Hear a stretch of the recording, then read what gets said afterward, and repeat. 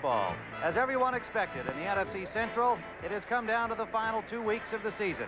The Detroit Lions atop the division, Green Bay and Minnesota still alive at 7-7, and the Chicago Bears still actually with a hope for a playoff spot at 6-8. And all of these teams have similar hopes, either for a division title or a wild card. They're all still alive in the NFC, with Detroit and San Francisco with the Rams on top. Tim Ryan and Johnny Morris here at the Metrodome. And Johnny, even though Bud Grant and Mike Ditka are not talking at all about being in the playoffs, they both indicate they've got strong motivations to win today. Yes, they do, Tim. When you talk about Mike Ditka, he says, and it's true, the Bears have not won up here in Minnesota since 1971. No player on the current roster has ever tasted victory up in Minnesota, so that ought to be some kind of incentive there. As for Bud Grant, he's not talking playoffs, as you said. He just says he wants his team to win the last 2 games, end up the season at 9-7. He had such high hopes at the beginning of the season that they could go all the way, but they have been decimated by injuries, and he says, let's just end up 9-7, let the cards fall where they may. So it's about time for kickoff. Okay, the Vikings will receive the football. Defending to our right, Bob Thomas, as the Bears are in their traveling white today, will be the kicker from the 35-yard line. Darren Nelson goes back with Jarvis Redwine, 2 dangerous kickoff returners as we are about to get underway at the Metrodome. And, of course, the fans here not prepared to give up hope for the Vikings. Their situation is that they can still win this division. They must win their last 2 games, of course, while Detroit loses 2 and the Green Bay Packers split. So that's kind of a tall order, but anything is possible. And the Vikings can make a wild card with the combination of winning both their games while the Rams or 49ers lose 2 and the Saints and the Packers split their remaining 2 games. So as usual, it's that very complex situation. The bottom line is that both these teams, if they have any chance at all, must win their 2 remaining games. And the kickoff by Thomas will be taken by Nelson at the 9. Straight ahead for Darren Nelson to the 26-yard line, where Dan Raines, reserve linebacker number 53, makes the stop. The Vikings offensively have Steve Dills at quarterback for the injured Tommy Kramer. Galbraith, Nelson, Terry LeCount, Leo Lewis will be the wide receivers, and they have injuries there to White and McCullum. Along the line, Riley, Huff, Swilly, Hamilton, Irwin, and Dave Casper was scheduled to be the starter as we have a penalty on the kickoff play. Casper, with a hamstring, was back in action last week, was scheduled to be back in action last week and couldn't go in the Monday night game, and he is still somewhat questionable today. Holding, 82, receiving team, first down. Bob Brewer was the man penalized for holding, and Bob Brewer will make the start at the tight end as it develops. Number 82, 5-year man from nearby Mankato State. So it's first down from the 15 for the Vikings. Dills going deep. He's got a man open. Leo Lewis will make it count, and he is hauled down by Leslie Frazier at the Bears' 42-yard line. An interference penalty will give the Vikings a first down in Bears territory. Well, they went for it all, Johnny, and LeCount had Frazier beaten. First play of the football game, and I think it was a good call because there's no question that Frazier was beaten, and he tried to drag LeCount at the second, makes contact there before the ball comes down, and the Vikings have a first down in Bear territory, and that's a booming way to start out. Throw that ball all the way down the field. Number 21 defense, first down. Les Frazier hasn't been beaten too much. He has 6 interceptions, tied for 3rd in the NFC, so he's been doing very well, but he got beat that time. I think they got the Bears by a little bit by surprise, don't you? I'm sure that's the case, especially because LeCount is still playing with an ankle injury and is not running at full speed, so apparently he just caught Frazier napping on the opening play. First down, swing pass, a lot of blockers in front of Nelson. Nelson picks up about 9. The ball comes loose, but after the whistle is blown, Otis Wilson made the tackle. And defensively for the Bears, in their 4-3, Mike Hartenstein, Jim Osborne back starting at left tackle, Steve McMichael, and Richard Dent for Dan Hampton. Hampton re-injured the knee that has kept him out of several games. He will not play today. Wilson, Singletary, Al Harris is in Gary Campbell's spot at right linebacker, and Gary Fensick makes his return after missing most of the season with that severe groin pull. He is back in at the safety spot. 2nd and 2 for the Vikings. One setback, and it is Galbraith, number 32, Tony Galbraith, who was trying for the first down and appears to have gained it. So the Vikings will be in scoring position now if they have been given that first down at the 32-yard line. It is a first down. Galbraith with 365 yards rushing coming into today's game, and Ted Brown is back from his one-game suspension. He missed a couple of games with a shoulder injury and then missed the rehabilitation process and some practices and team meetings. He was suspended by Bud Grant, the Vikings coach, but he is back in the lineup today after being out for one game with a suspension. Nelson off the right tackle side, picks up about 5, and Jim Osborne makes the tackle. Good blocking out that side, as there was on the swing pass, Johnny.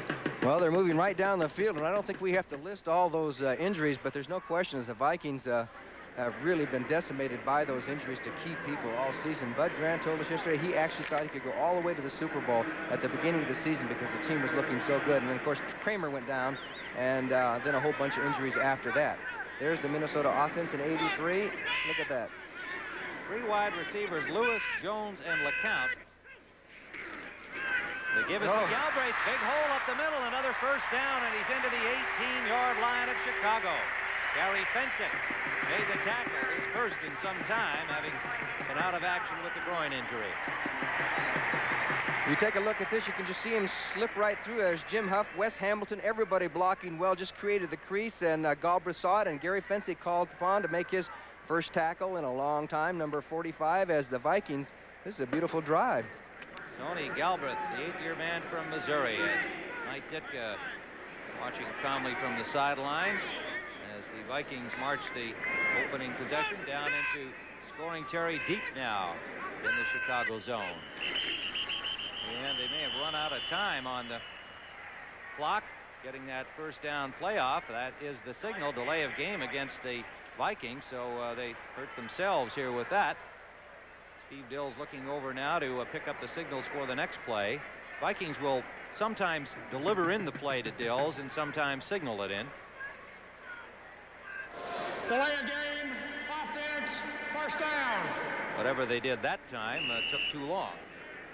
You know, we were talking about the injuries. I think that has a bearing on Steve Dills' performance, wouldn't you say, when you're going with lacking a lot of the power that you have, especially at the attack positions? Oh, yeah, certainly. Sammy White, for instance, is a passing target, one of the best in the league. That is Galbraith again, trying to get back to the original line of scrimmage. Got about 4. Otis Wilson pulled him down. It'll be second down, and, well, they only gave him a 2-yard gain. It'll be 2nd and 13 at the 23-yard line of the Chicago Bears. Opening series, no score. Tim Ryan and Johnny Morris at the Metrodome. The Bears rush in Terry Schmidt and Dave Dewerson here at the last second. Osborne and Harris going out defensively. So they have 3 defensive linemen. Otis Wilson, 55, is right up in the line also. Galbraith goes in motion. Everybody's out of there, and Dills under pressure, rolling right. Got it off complete. That is Leo Lewis, and it looks like he has a first down at the 8-yard line. What a fine effort by Dills, pressured out of the pocket. And little Leo Lewis, 5'8" out of Missouri, in his 3rd year, made a good catch. Good play by Dills. He made the play. As the Bears did blitz, you'll see 55, Otis Wilson, come right up the middle, but he's jammed up. And Richard Dent gets in there also, but Dills gets out of the pocket, throws on the run, double coverage there. But the pass was perfect as the Vikings keep this drive alive down to the 8-yard line. Leo Lewis, a free agent, picked up out of the Canadian Football League in 1981. His father played in that same Canadian League, was a distinguished star on Bud Grant teams in Winnipeg.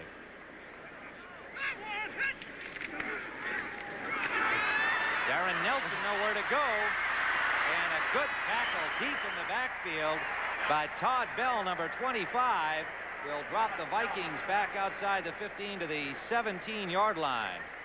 Well, that was a kind of a little delayed draw back against the grain, and this is what happens when you get a quick little back who tries to ad-lib this time. They end up with a big loss, and as Otis Wilson kind of jammed up the play, and Nelson tries to get away, and there's Todd Bell, number 25. So that's a big loss. 9 yards, huh? Almost 10 yards. Now again, Buddy Ryan sending in his 2 pass defenders at the last possible instant. And it is second down and goal for the Vikings. Up the middle, and almost a one-handed grab by Galbraith, but not quite hold on. It'll be third down.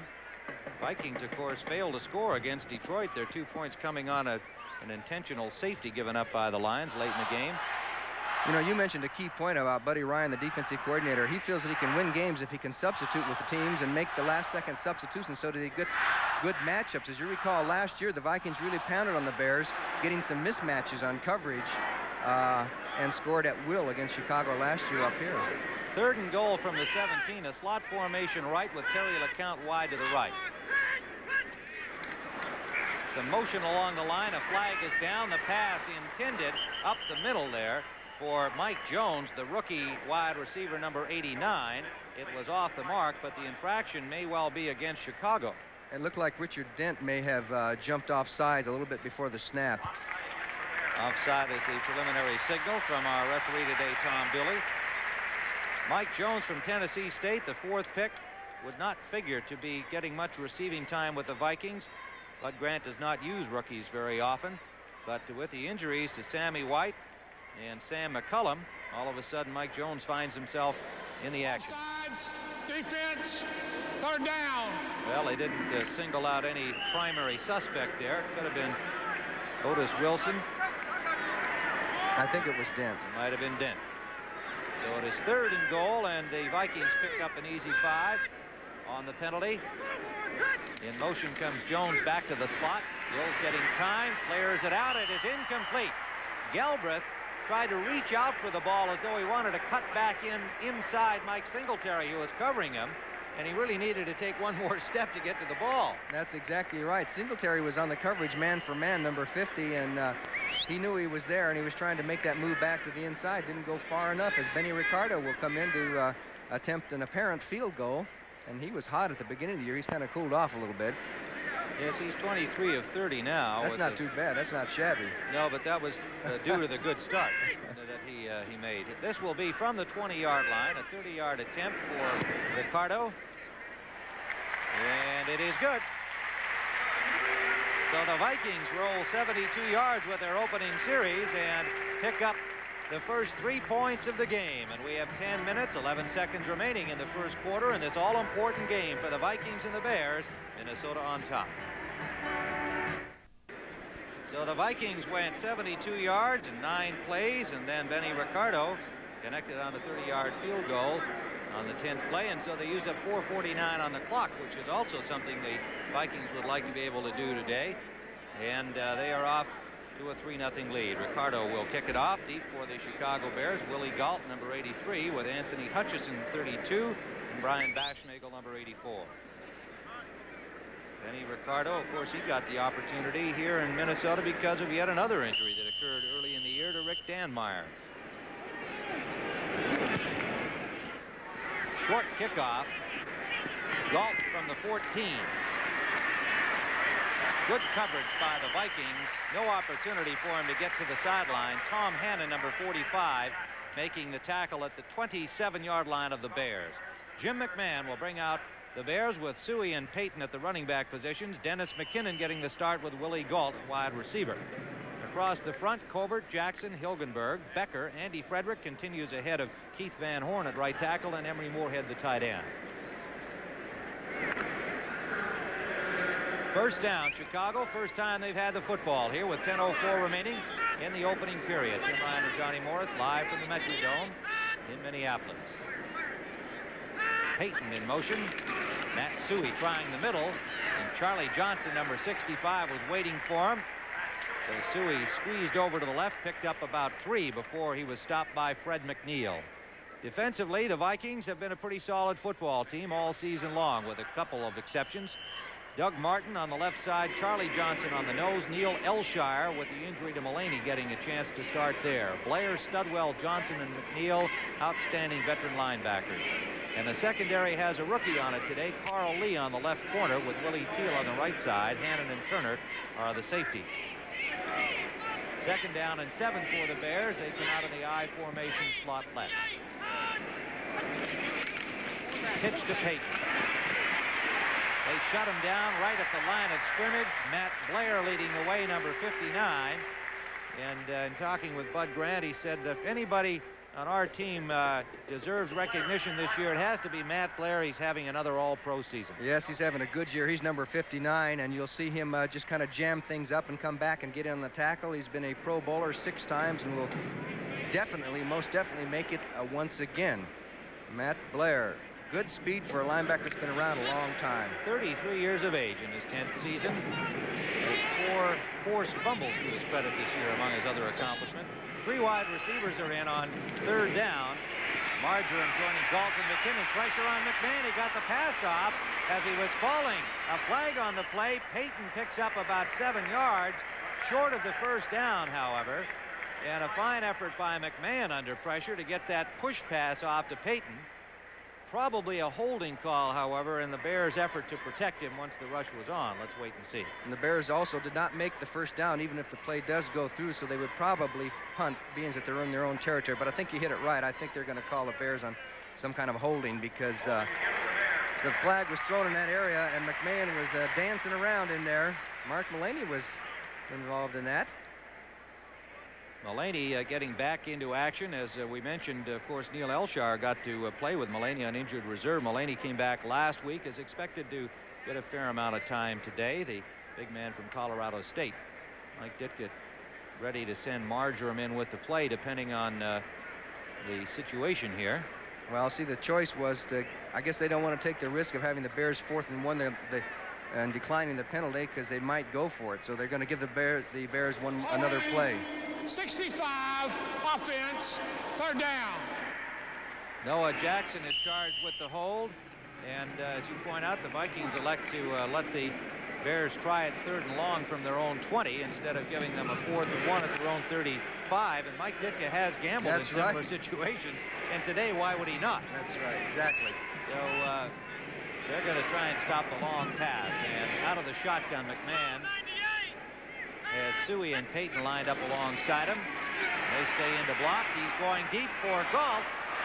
And it is just overthrown. Galt was in traffic with Hannon and Lee back there on the coverage, and Turner as well. And it looked like he was trying to pick himself a route there, and the ball was already in the air. Exactly. Tom Hannon did a good job because he got back there in front of Galt. Didn't make contact, but he made Galt adjust his steps. Otherwise, that pass would have been right on. He would have been gone for a touchdown. So the double coverage beat it, and Hannon was in the right spot. So the Bears will have to punt, and for the first time, Ray Stackowitz will do the kicking for the Chicago Bears, with Leo Lewis, the return man for the injured Rufus Bess, waiting for it at the 35 of Minnesota. Stackowitz, a former Green Bay Packer, hits a good punt. High, coming down to Leo Lewis, who bobbles, but now has running room. He lost his shoe. Lewis all the way to the 26-yard line. The shoe made it to the 36-yard line. He was running so fast, he ran right out of that shoe. And I'll tell you, Dennis Gentry was right on him. Actually, he should have fair caught. He should have fair caught that by all rules and standards of the NFL. And Curtis Gentry made contact with him. He bobbled the ball and took off straight up the middle. Dennis Gentry right there, number 29. And there goes Lewis right up the middle. Let's see where that shoe comes out. Does he run right out of it? He did. He ran right out of it. Nobody even hit him. Emery Moorhead on the tackle. The Vikings threatening once again. 34-yard punt return by Leo Lewis on the 43-yard punt by Stackowitz, who got burned on his first punt as a Bear. It surely was not his fault. Made a good kick. Rolling on 1st down, Dills. Up the middle, wide open Brewer. And he has a Viking 1st down to the 11-yard line. Gary Fensick made the tackle. Steve Dills has been chucking that ball like Tommy Kramer in the early going here. And you know, the key to that was that little partial rollout. As you'll see Dills go out, he's running away from the pocket, away from the Bear blitz there. And there's Brewer. He turns around. He said, "I'm so open. Get me the ball now." And Fensick comes over and makes the tackle.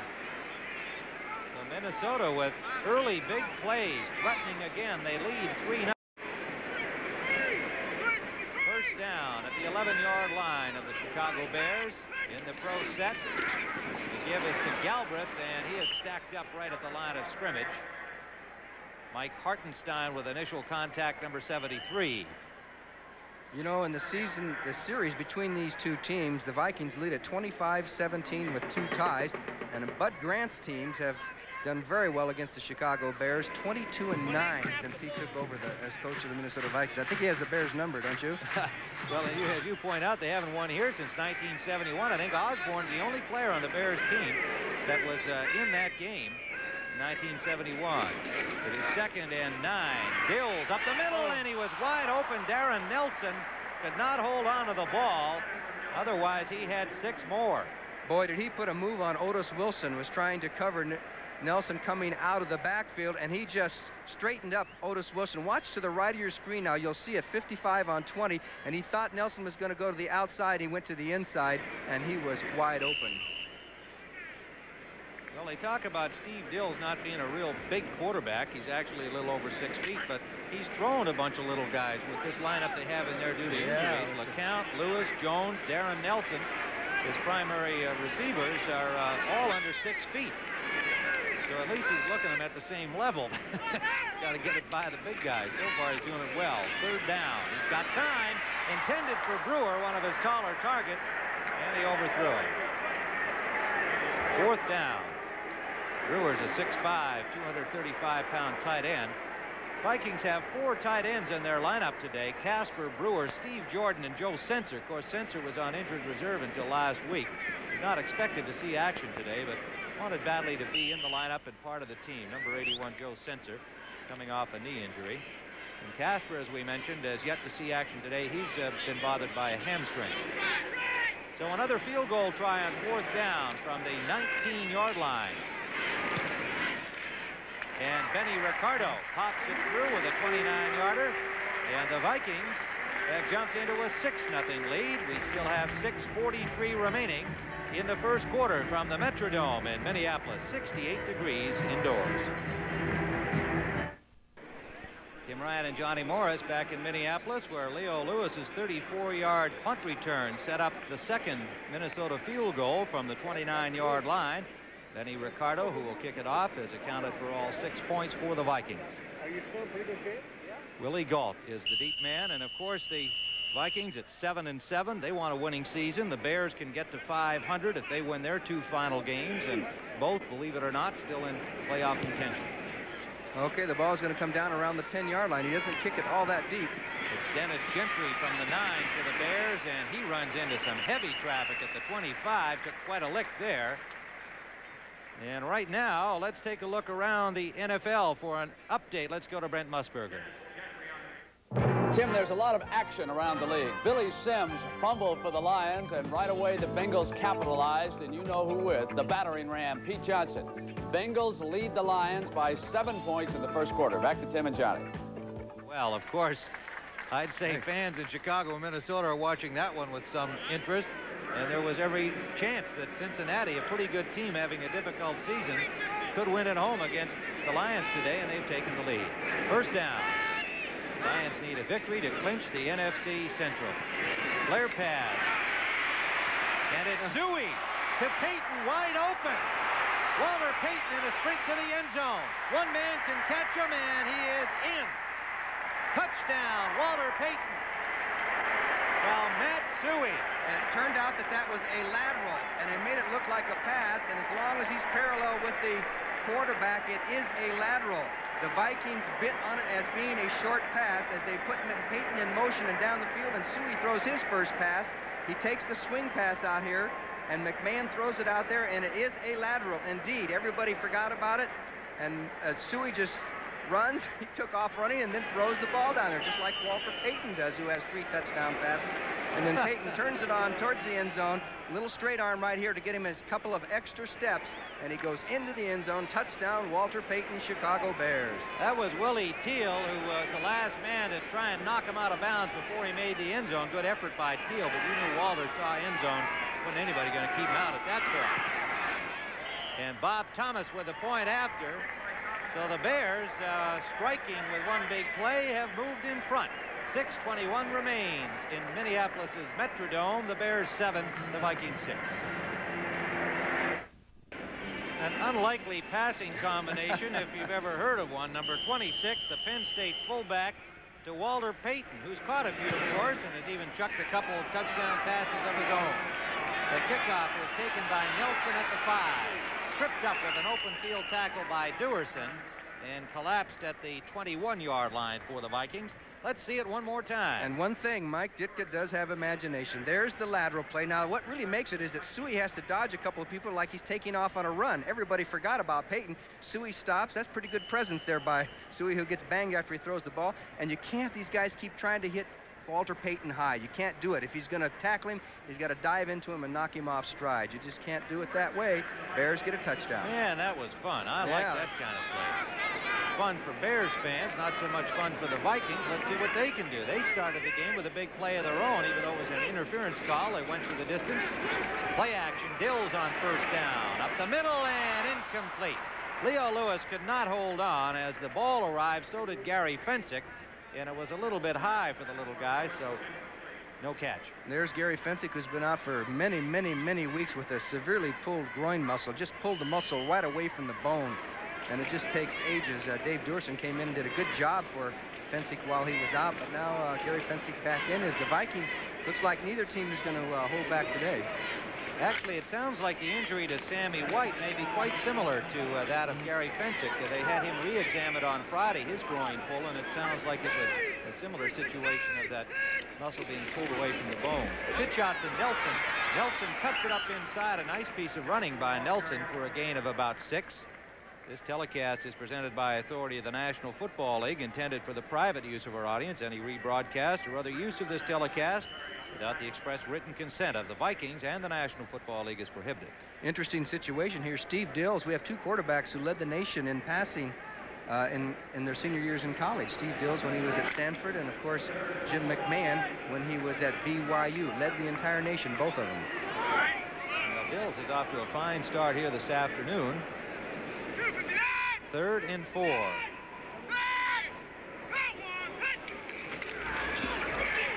Rolling on 3rd down. It's complete to Lewis. Was he in or out? He was out.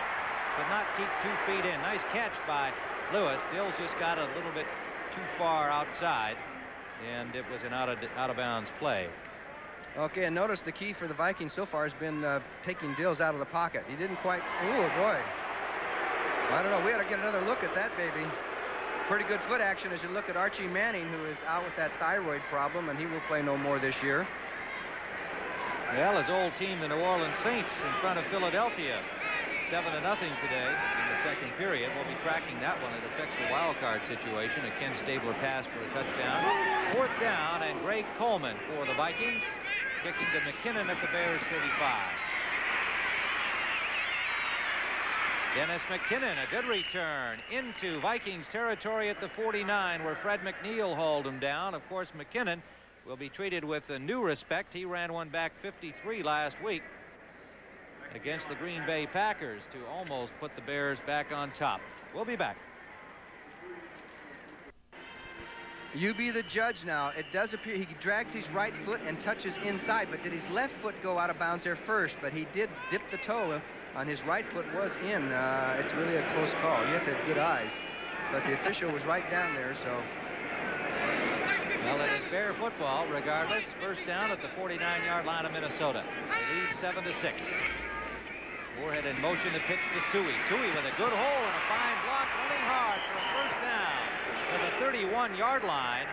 Becker and Moorhead and Payton all involved in the blocking over there. Tom Hannon made the tackle. Well-executed play by the Bears. Yes, they got through Studwell and Matt Blair on that play, as you're going to see 55 and 59 roam over there to make the tackle, and here comes Kurt Becker, 79, to throw that block, and he just pushes his man out, and Suhey does a nice job of turning up the field at the right time and getting some big yardage. He is well over 500 yards this year, the first time for Matt Suhey in his career that he's rushed for that many in a season. 5:09 coming in, 18 on that pickup for a 1st down, Chicago. Little play action. McMahon for Galt, almost picked off. Tommy Hannon got a hand on it, number 45. Pass sailed a little bit. But again, it looked to me as though Galt was was trying to find his way through that traffic down there, Johnny. Well, Willie Gault has a little bit to learn about getting away from jams and stuff. That time he was jammed, knocked a little bit off stride, and for somebody who is as quick as he is, he should be able to get away from that a little easier. But he's just a rookie, and it takes a little time to get that down, the little stutter steps to get away from that jam. As New Orleans has taken a lead over Philadelphia, and if the Saints win that game, the Bears' playoff chances are shot. Cincinnati in front of Detroit still, as we saw on our report from Brent Musburger earlier. 2nd and 10 here. The Vikings into a 4-man front. Sideliner and a misread there on the route, either by the quarterback or the intended receiver, Willie Gault again. It was going inside. McMahon threw it outside. So it is 3rd and 10, and we see Seattle leading the Giants 7-3 in the first quarter.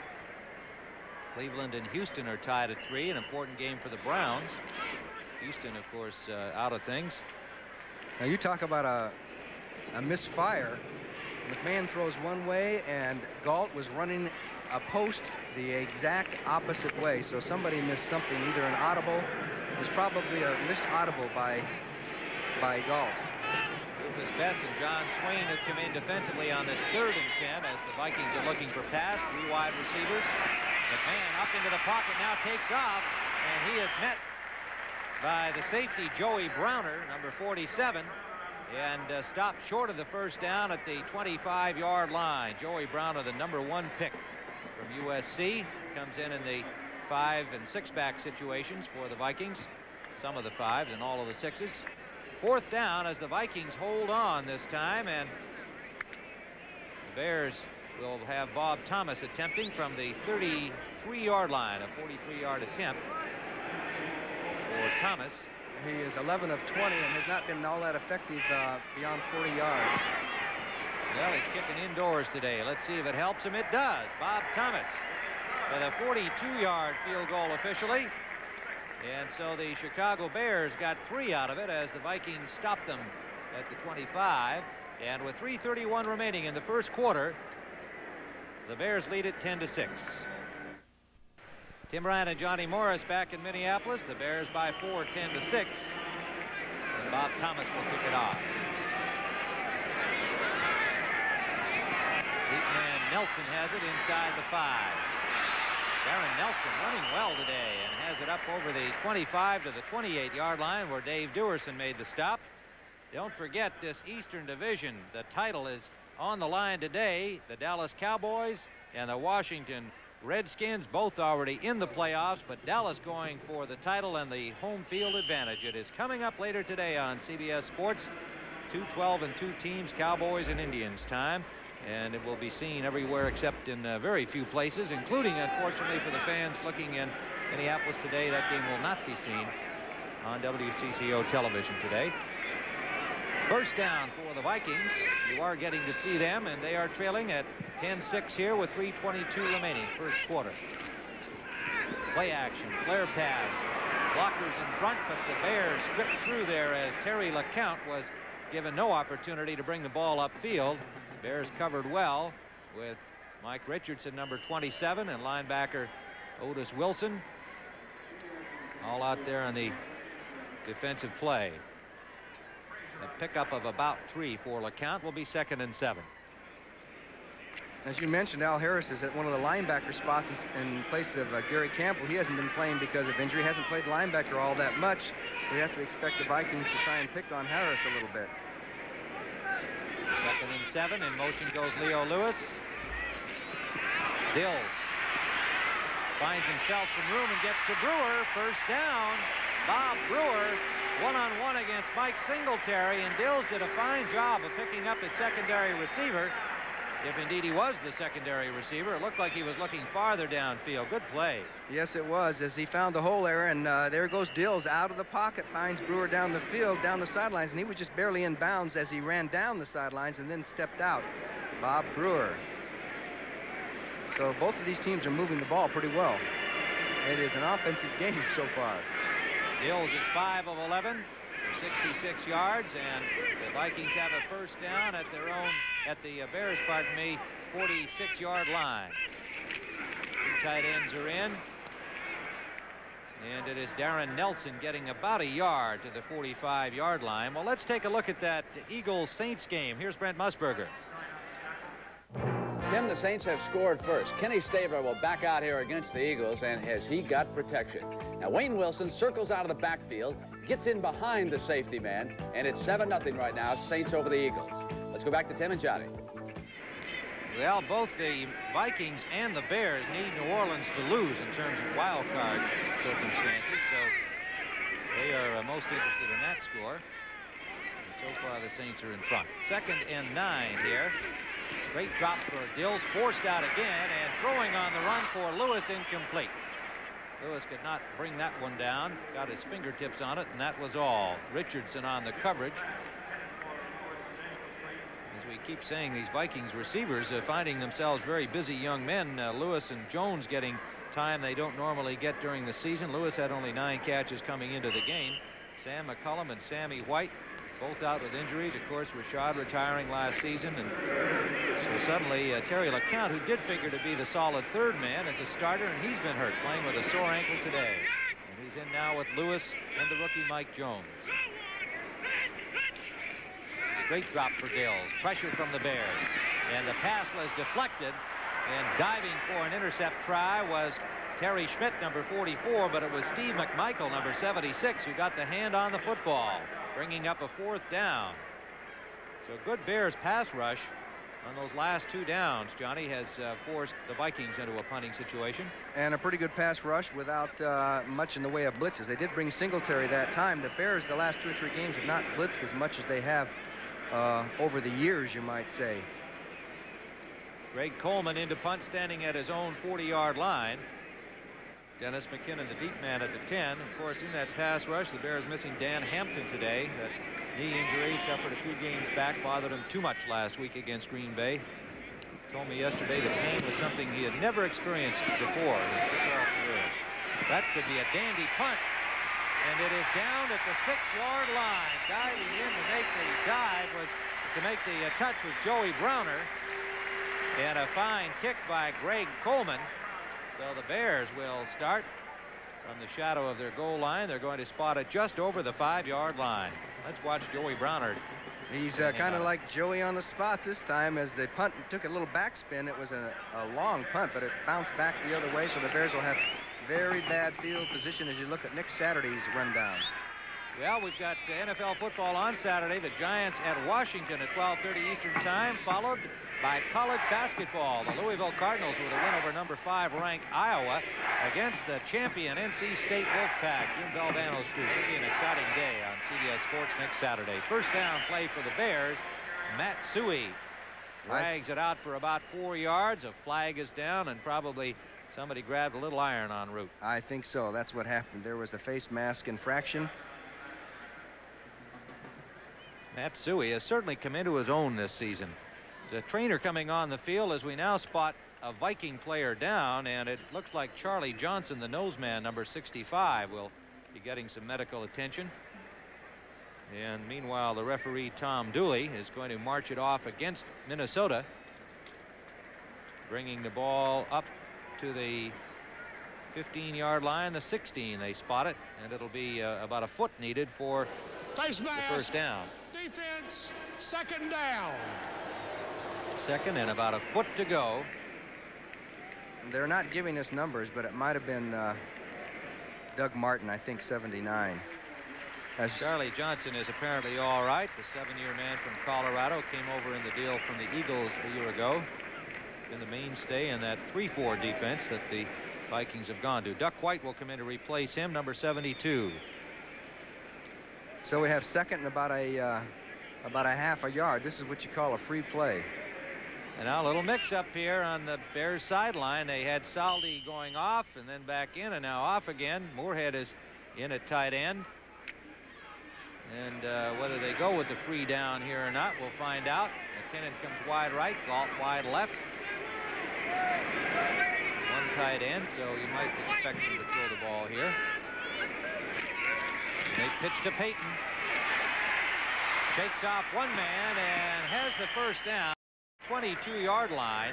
It was Dennis Johnson who had a chance to catch him behind the line, but Tom Hannon had to make the tackle upfield. Well, this is where you see Walter Payton is third in the all-time NFL rushing list, because Dennis Johnson, 52, got through the little gap there and had the free shot at him. Payton just gave him a little straight arm and dipped away from him, got outside and managed to get the first down before he's finally knocked down. From the 21-yard line, the Bears will now have a little breathing room, having to start from their 5 after the good punt by Coleman and the downing by Browner. 486 yards rushing coming into the ball game. Pardon me, we'll get back to that stat. They've got McMahon in trouble. Upfield to Willie Gault, and it is incomplete. McMahon got the ball off with the pressure from White at the sideline, and Willie Gault showed his hurdling ability going over the drinks table by the Vikings bench as he tried to catch up with that ball at the sideline.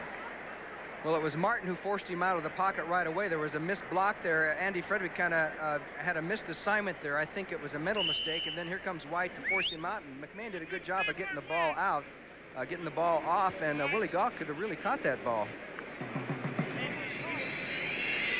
McMahon is 0 for 4 in passing at this point, with second down from the 21-yard line. Walter Payton's rushing stats coming into the game, 1,179 yards, 4th in the conference. Crowd whistling at the cheerleaders, you're wondering, and there's a sack and a loose ball, but he manages to hold on. Pressure by Doug Martin, number 79, catching Jim McMahon back at the 13-yard line of Chicago. They'll bring up a 3rd and very long, and that brings on 4 new defenders for the Vikings. Browner, Mullaney, Rufus Best comes in, and John Swain, number 29. Boy, he was in the backfield before the ball got back there almost. Well, the Bears pass attack with the quarter winding down, 5 seconds remaining, consists of 1 completion by Matt Suhey. And there's the gun ending the first quarter. And the Chicago Bears, on the strength of the Suhey to Payton touchdown and a pair of field goals, lead the Vikings 10-6.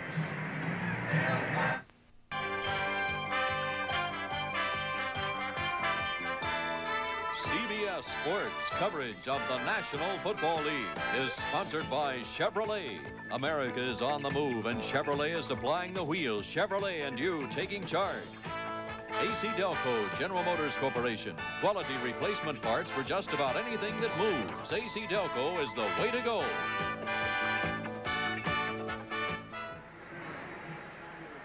Tim Ryan and Johnny Morris, we are back at the Metrodome with a 3rd and long, and Jim McMahon in the shotgun formation is standing at his 7-yard line. Big pressure by the Vikings pass defense, creating problems from the goal line. A screen pass for Payton. 2 blockers in front, and a good job by number 29, John Swain, to make sure that Payton could not come back into the field of play with the blockers in front, and so the Bears will have to punt. Now, there was a little tip-off on that play because Brian Bashnagel came into the game in Willie Gault's spot, and you knew they were going to throw over that side for his blocking ability. Next week, of course, the Saturday game will begin at 12 o'clock Eastern Time. The New York Giants at Washington. The game could be important for the Redskins, depending on the outcome of their game later against Dallas today. And then college basketball follows, North Carolina State and Louisville. Stackowitz punt taken at the 32-yard line by Leo Lewis. Lewis has had 1 long punt return, but not this time, as they drop him at the 40-yard line. Brian Cabral, number 54. So the Vikings will start from their 40-yard line with 14:42 to play in the first half. And they trail the Bears by 4, despite a statistical advantage in the first period. Tim Ryan and Johnny Morris, as we are back at the Metrodome outside here in Minnesota. Actually kind of warm day, about 32 degrees with snow falling. Indoors, 68. Darren Nelson picks up about 8, maybe 9, as they will move it out to the 49-yard line of Minnesota, with Al Harris making the tackle. And now let's find out more about the Lions and the Bengals from Brent Musburger in New York. Tim, we've got a couple of developments. Kenny Anderson and the Bengals, they were on this drive. Bobbled the snap. Kenny picked it up. He was injured on this play. He left the game. Pete Johnson scored the second touchdown, 14-0, back to Tim. Pete Johnson, the big guy, but what a play by Anderson. Turned a fumble into a play that set up the score, and that hurts the Lions. On second and a yard here, Tony Galbraith was stopped short of the first down. A stack of Bears, Hartenstein, McMichael, Otis Wilson, and a loss of maybe a half yard on the play. Third down, a yard and a half.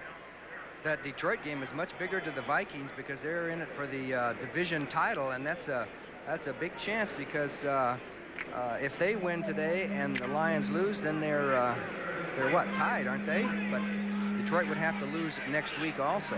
The Bears only have the wild card chance, so it's at New Orleans, San Francisco. Those two games are important to the Bears. Pass up the middle is complete for the first down to Galbraith. Dills dropped back almost to the original line of scrimmage and wound up throwing a 2-yard pass. Galbraith was just over the line of scrimmage, and they have the first down at the Bears' 48. Al Harris on the tackle. Harris getting the start for Gary Campbell. Of course, Campbell missed much of the season with a knee injury, was on injured reserve, and came back the last couple of weeks and has played well, but that knee bothering him. So Al Harris, who's had a toe problem of his own, gets to play at linebacker today, his second start at that position this season. Play action, fake pitch out, and wide open the tight end Brewer, and he's still going. First down, Brewer to the 20-yard line of the Bears. He's pulled down by Frazier and Fensick, but the big guy from Mankato State comes up with another big play. Great play by Dills. Watch the action of the fake of the pitch off to the right. There it is, and then turns, and Brewer just goes right down and splits the zones. Todd Bell on the coverage there, too, and Brewer gets away from that and takes it down. Bob Brewer, who has become a key receiver in this football game. But the man you got to be impressed with so far is Dills. He's looked very good. Good catch for Brewer, 68 yards, and first down for the Vikings in scoring position. 3 wide receivers, LeCount, Lewis, and Jones. One setback is Nelson. He has the ball, and a little crack, but Singletary with a fine tackle for the Bears, number 50, closed it down. Nelson had some daylight and all of a sudden ran out of it. That's right. If Singletary had not hung on for that tackle, Nelson would have been gone for big yardage. Pickup of 2. It'll bring up second and 8. The ball at the 19 of the Bears. Singletary just took in the defense, gives everybody the signal, and we're off and running again here. Chicago leading 10-6. A pair of field goals by Ricardo, the scores for the Vikings. Jordan in motion behind the ball. Nelson is caught from behind by Dent, number 95, the rookie starting for the injured Dan Hampton at right defensive end. And there'll be a loss of a yard on the play. And nobody even hit Dent as he got through a little crease there and got the play before it even was started. They tried the counter, which made Nelson get a late start, and here comes Dent, number 95, to make the tackle. So the Vikings have a third and long passing situation. Richard Dent, number 7 choice from Tennessee State, did not see much action at all in the early part of the season. The injuries getting to play and show his stuff. Schmidt and Duerson in defensively on third and long for the Vikings, and the blitz comes up with a sack. It is Richard Dent.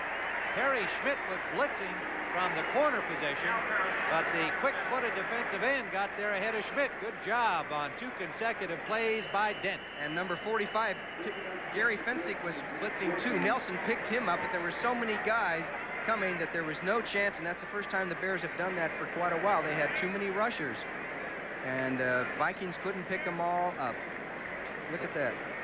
Backed up to the 28-yard line on 4th down. Ricardo will attempt from the 36. A 46-yard try. Might be a little out of his range. We'll find out. Not today, it isn't. No, it's wide. It was wide. He had the leg for sure, but he missed it wide. Benny Ricardo. So the Vikings come up empty with 10:04 remaining in the first half. The Bears hold on to a 4-point margin, 10-6 here at the Metrodome. Well, there's Bud Grant. He would look the same if the score was reversed, or if he was leading by a bunch more, or losing by a bunch more. It is first down for Chicago. McMahon is 1 of 5 at this point in the game, and there's a little inside handoff to Suhey. He's got running room and a first down. Matt Suhey, I think he's starting to believe he's Walter Payton. He has really been running well this season. Willie Teal made the tackle, and Suhey, as we said, came into the game with more than 500 yards. Watch the right guard, 79. He's going to take McNeil, number 54. He's to the left of your screen, knocks him out of the play, and that was what allowed Suhey to get up the field and get some big yardage. Kurt Becker, number 79, and good running by Suhey, finally brought down by number 37, Willie Teal. First down from the Bears' 43-yard line with 9:24 remaining in the half. They come out on a wide pro set. Give us to Payton. He's got Becker in front of him. Cutting it back inside over the 50. Picks up about 7, maybe 8 yards, depending on the spot. They'll put it at the 49-yard line of Minnesota. John Turner, the safety man, number 27, made the tackle. Well, let's take a quick look at some other scores. Any second now. There you are. New Orleans in front of Philadelphia 7-3. So the Eagles with a field goal, and Buffalo in front of San Francisco 7-3. Those are key games involving the wild card. Look at this. Houston hurting Cleveland's chances 17-3. Van Horn has come in for Andy Frederick at right tackle for the Bears on 2nd and 2, and Payton's got a lot of running room. Has the first down to the 41-yard line of the Vikings. Dennis Johnson and Tom Hannon, 52 and 45, making the tackle for Minnesota. And there's the career numbers against Minnesota. They don't like to see him come on the field against the Vikings. Well, look at that. He averages 4.8 per carry, once rushed for 275 yards for an NFL record against this very team, the Minnesota Vikings. He's always done very well against the Vikes. He's done very well just about against anybody. First down, they spot the ball at the 42-yard line of the Vikings. They lead it by 4. There's Payton again, and the Vikings do a good job this time. They had people in the backfield, and then they wouldn't let him turn the corner. Leading the charge in there was Doug Martin, and then the cornerback Carl Lee, the rookie from South Carolina State, made the tackle on him. You know, interesting thing with Walter Payton, he's pursuing Jimmy Brown's record, but so is Franco Harris, who rushed for over 100 yards yesterday. And I think Payton is about 500 yards behind Franco Harris, and it's going to be kind of interesting to see which one gets to the record first, the immortal Jimmy Brown's record. You know, Payton's going to end up beating Franco Harris out, but also there's that magic of being the first man to break Brown's record. Gain of only a yard, 2nd and 9. Suhey has a good hole. Matt Suhey crashes over the 30 to the 26-yard line, where Hannon made the tackle after the trip up by Johnny Turner. And you're going to see some excellent blocking. I hope you can see Payton, 34, come out here and block on 54 right here in front of your screen. Here comes Payton on McNeil. A beautiful block to knock him down. Suhey turns up the field, gets by Studwell, and gets some big yardage. So Walter Payton does his job as a blocker, as he has throughout his entire career. And Suhey's having himself quite a football game. He's got 55 yards and about 5 carries. That's a pretty good average. First down on the 26-yard line, as the running attack of the Bears had problems last week against Green Bay. It's been restored. And this is Payton trying to turn the corner, picks up about 4. He's tripped up by Elshire, number 73, the right defensive end. For fans of Marshall College, we certainly want to correct that the rookie standout of the Vikings, Carl Lee, is an alumnus of Marshall, not South Carolina State. Look at that, 11,383 yards going into this game for Walter Payton. 2nd and 5 from the 26-yard line. McKinnon goes wide right. We mentioned that McMahon is 1 of 5. He has not had to throw the ball to move it against this Vikings defense thus far. And they'll run again. Suhey. This time Fred McNeil played off the block of Walter Payton and did an effective job, but Suhey, with his battering style, picks up about 3, maybe 4 yards. Okay, you have a same matchup. You're going to see Payton out in front on the block, and a couple of linemen too, Jimbo Covert, but there's the block. He doesn't knock McNeil down, 54. McNeil stays on his feet, but as you said, Suhey, with that pile driving style, when they get ready to make the tackle, got down, almost got the first down. 3 wide receivers, Moorhead, 3 tight ends, pardon me, Moorhead, Saldi, and Dunsmore have come in on this 3rd and short situation for the Bears. set one on the wing. That's Moorhead. Now he's in motion. And it's play action. Good fake. The pass for Moorhead just off the mark, with Hannon chasing him on the coverage. And McMahon, who can really hide that football in a nonchalant style, almost had himself a touchdown pass to Moorhead, but it will be 4th down instead. You're right. See how he puts it on his hip here? And Hannon just was too smart to fall for it. If the pass had been a little shorter, they might have had a touchdown. It was a little bit overthrown. So that's why McMahon was a little bit upset with himself. It was not a perfect pass as Bob Thomas comes on to kick the field goal. Thomas from the 26-yard line will be a 36-yard attempt.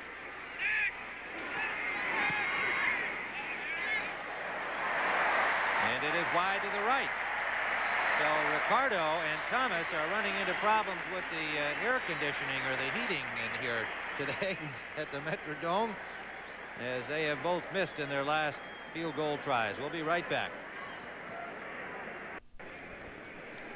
So the Minnesota Vikings will take over at their own 20-yard line following the missed field goal try by Bob Thomas of the Bears. Steve Dills brings out the Vikings. Nelson in motion, play action fake to Redwine, almost intercepted by Singletary. It was intended for Darren Nelson, number 20, and Singletary, ranging back from the middle linebacker position, nearly had himself an intercept. Yeah, he had nothing but pay dirt in front of him. Number 50 comes right in front of it. As you can see, Nelson coming down, and the pass was a line drive shot, and here comes Singletary from his middle linebacker spot.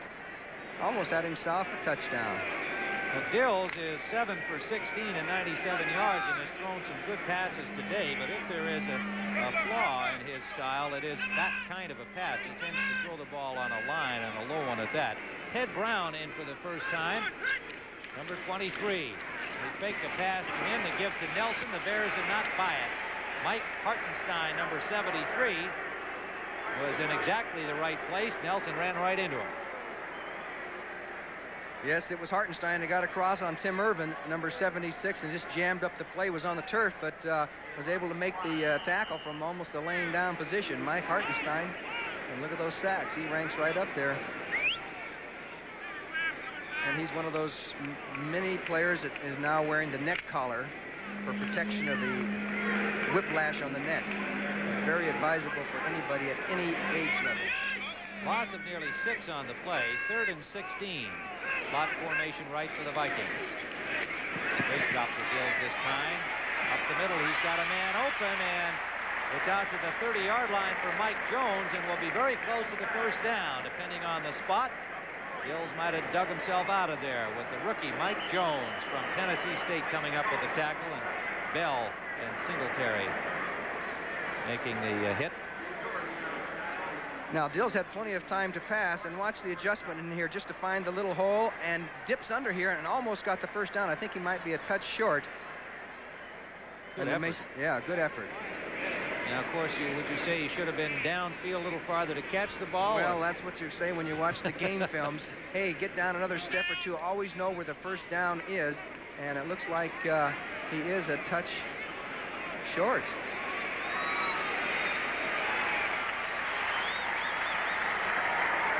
So they did not give him the generosity of a good spot over the 30-yard line, which he needed to get the first down. It looks like they're going to go for it, huh? 4th and a football.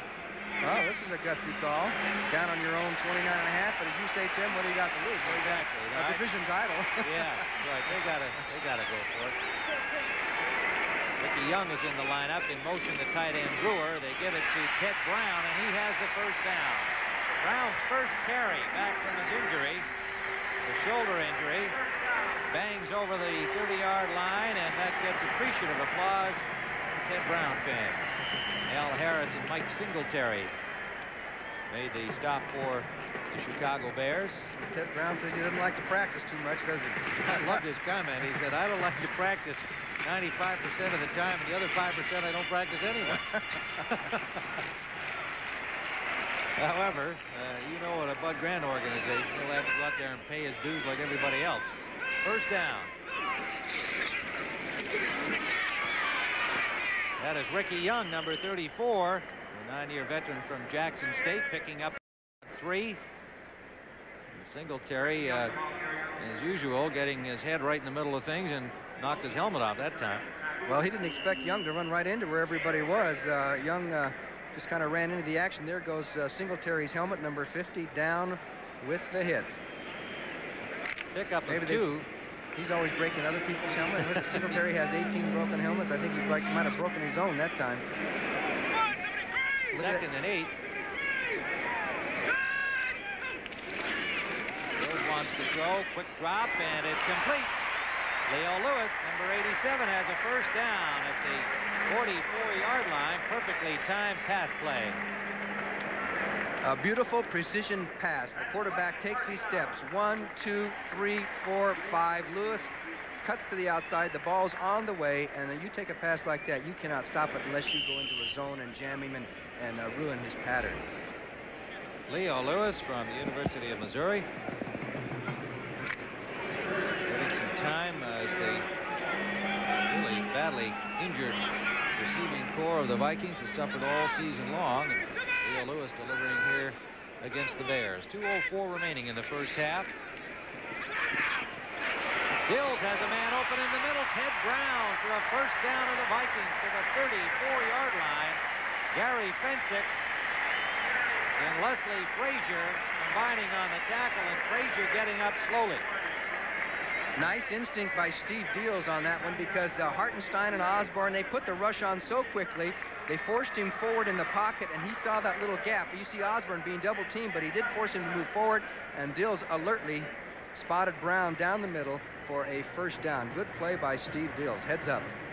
Well, he's favoring his knee as Leslie Frazier, and as you saw, it looked like he just got kind of spun around.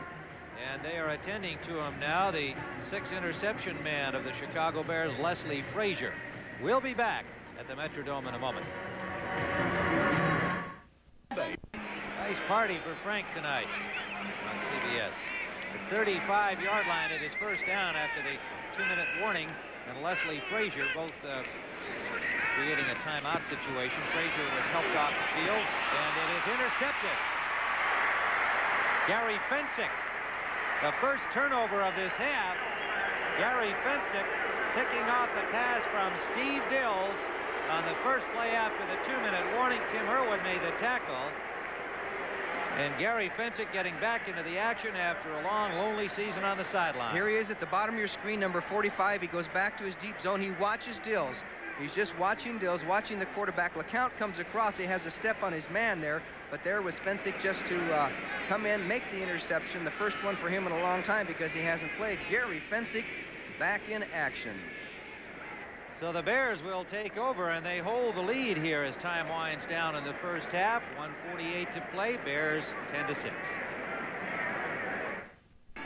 Chicago fans tracking the New Orleans-Philadelphia score. The Saints lead at halftime over the Eagles 7-3. The New Orleans victory eliminates the Bears from any wild card opportunity. They have the football and the lead. 1:47 to play first half. Play action. McMahon deep for Willie Gauld, and there'll be interference called. Not much question about that one either. I believe it was Carl Lee, number 39. There he is, number 39, the rookie from Marshall. And did Willie have a chance to catch that football, Johnny? Oh, it didn't look like he was trying to catch it. He put his hands up there. Now, you can put your hands up. The rules say that you can put your hands up. But did he make some contact, too? That's a key. I think he made some contact before the ball arrived, and that's the reasoning for the penalty. But you can put your hands up. That's a new, the defender you're talking about. The defender can put your hands up. But he... Pass interference, 39, defense, first down. So Carl Lee, getting the start on the corner, has to contend with Willie Gault's world-class speed, and elected to play it safe as the ball was coming down, and safe turned into an interference penalty. So the Bears threatening again. Walter Payton out the left side, cuts it inside over the 10 to the 9-yard line, where Scott Studwell, number 55, made the stop. It'll be second down. They will need about 6 for a first down. They need to get to the 4-yard line, do the Bears, for a first down. John Swain has come in on the corner for Carl Lee.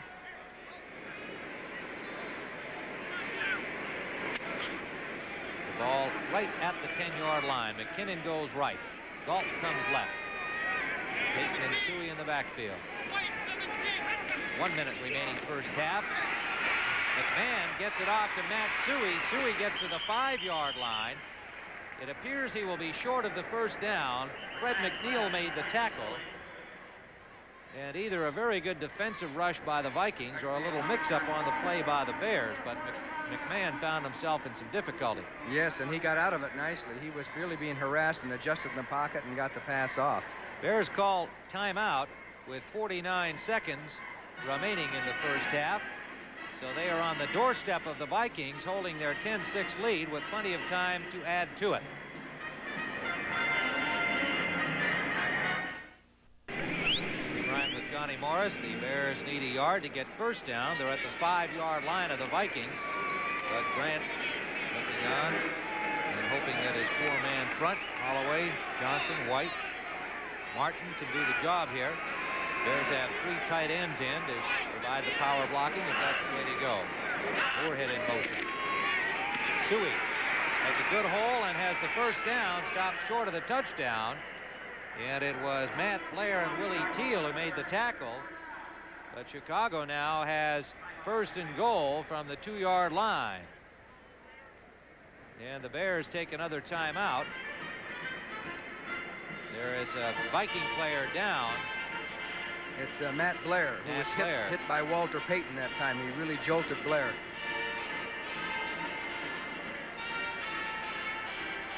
Well, coming up at halftime, of course, all of the interesting playoff possibilities around the league with halftime scores will be discussed by Brennan Irv, and highlights of that action and a preview of the big game later today that most of you will see.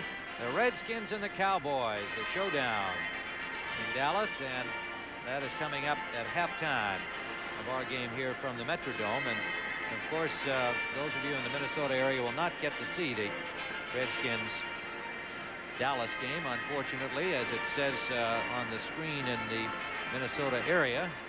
NFL broadcast rules do not permit the telecast of both of these games into this market. It's going to be everywhere else in the country, though, isn't it? Yeah, I think there are only 2 or 3 spots that won't be carrying it. Okay, so first and goal for the Chicago Bears. 43 seconds remaining in the first half. Wing formation for the Bears. And now Payton in motion off the wing. Fake to Suhey, and they lob it up for Moorhead. Touchdown.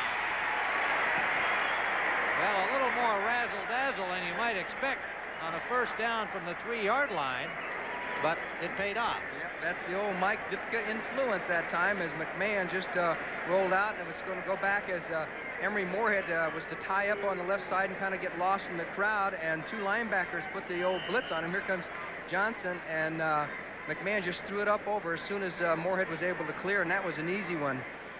So easy that you had to be careful you don't drop it. Emory Moorhead, touchdown, as the Bears take a 16-6 lead, possibly 17. Thomas for the point after. Dashnagel the holder. Uh-oh. And it is wide. It might have been tipped en route. I think it was. There's quite a stack up along the line. Credit to the Vikings, long known for their kick blocking ability, and it may be that they got a piece of that one. We won't see Thomas miss a point after too long. Let's see if we can pick out a purple-shirted arm reaching up there. And see the 2 purple jerseys behind the line of scrimmage? You can see it's Blair is one of them, but it was the other man. Was it Elshire? Might have been Elshire. Elshire. It looked like he got a hand on it. Usually it's Blair who has 20 block kicks during his career, as Mike Ditka says to Bob Thomas, that's okay, we got a 10-point lead, you'll get them next time. But that's a key block because the Vikings are down only by 10 instead of 11, so a touchdown and a field goal gets you back in a tie, whereas otherwise they would have needed at least 2 touchdowns or a touchdown and 2 field goals. Well, again, the Vikings still with an outside shot at the NFC Central title and an opportunity for the wild card. Each team involved in this game must win its 2 remaining games for anything good to happen to them. So clearly they're having their own little mini playoff game here today, or mini Super Bowl, to see who stays alive for that final week of the season. And the Bears so far have the 10-point margin. Thomas's kickoff taken at the 8-yard line. Aaron Nelson, and Nelson took quite a lick from behind. Got it out to the 24-yard line. Pat Dunsmore making the hit, and number 20 Kevin Potter getting in on it. There's a man, Bud Grant, who has won more professional football games than any coach except George Papa Bear Hallis, who recently passed away. So Bud Grant has a lot of victories, 282. Coming up at halftime, again, don't forget with those important games around the league affecting the playoff picture, we'll bring you up to date and have a preview of the upcoming game that follows our telecast in most parts of the country, the Redskins in Dallas. First down, Minnesota. Dills has time, hits his man, Bob Brewer, and Brewer has a first down. Bob Brewer having himself a very fine afternoon. They had hoped to get Dave Casper into the action, but his hamstring still bothering him, and Brewer has been certainly doing the job in the first half. Todd Bell pushed him out of bounds. They get it up to the 25 of Minnesota with 27 seconds remaining. It's hard to believe that time that Mike Singletary, number 50, had to cover Ted Brown down the sidelines by himself in this kind of a situation with 25 seconds left to go in the half. First down. A little unusual formation here for the Vikings. They get everybody into the pass pattern. Dills, and he overthrew number 89, Mike Jones. And it may be that Jones didn't run the correct pattern, the rookie from Tennessee State. Well, he ran the correct pattern. It's just that there were a couple of Bears between he and the quarterback, and Dills just threw it too high to make sure he didn't get an interception, and it just carried way over everybody. 22 seconds on the clock. He was actually open. Vikes haven't had a touchdown in a while. They got nothing last Monday night against Detroit.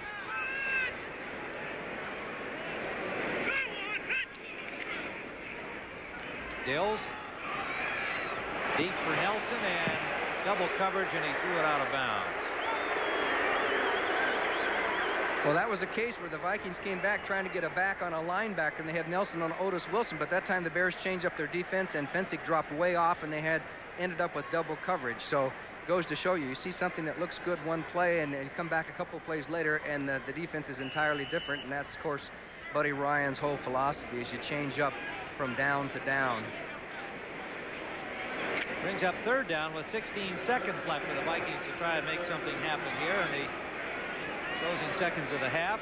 Trailing by 10. Out of the shotgun, they give it to Ted Brown inside, and the Bears close that off immediately. Todd Bell was right up at the line of scrimmage, and he and Singletary were waiting for Brown, so it'll be fourth down.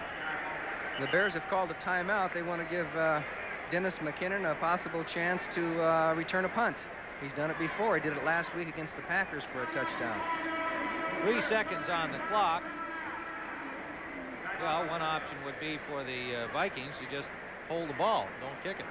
Well, they could do that, except the clock automatically stops on a change of possession, so the clock would not continue to roll. Of course, 3 seconds, they could probably roll that off if they ran an end run. Sure. Let's see, and Dills is coming back out there, so they're not going to punt it. Brown comes back on the field. And McKinnon goes back off, and the Bears defense comes back on because they see that the Vikings are going to... And, you know, it's funny how a few seconds makes a difference. The Bears kind of lingered for about 4 or 5 seconds before they did call the timeout. Otherwise, it would have been, 7 or 8 or 9 seconds and would have changed the strategy. So they'll sit on it now. Well, either that or they could make one chuck down the field. Yeah, they could.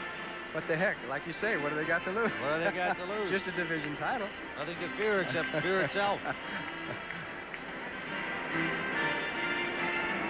Well, he's got 3 receivers, and that looks like what he's going to do. Going out of the shotgun, he's going to throw it down, and at least apparently it looks like he's going to do that. I like this. Why not? Let her rip. A block. Batted around, and it's batted out of bounds. So that'll bring the half to a close here at the Metrodome, where it's nice and comfortable indoors today, as Minnesota actually outdoors almost balmy for this time of year. When we arrived on Friday, it was 5 degrees, but it's 32 and snowing. In here, comfortable 68 with the Bears holding a 16-6 lead.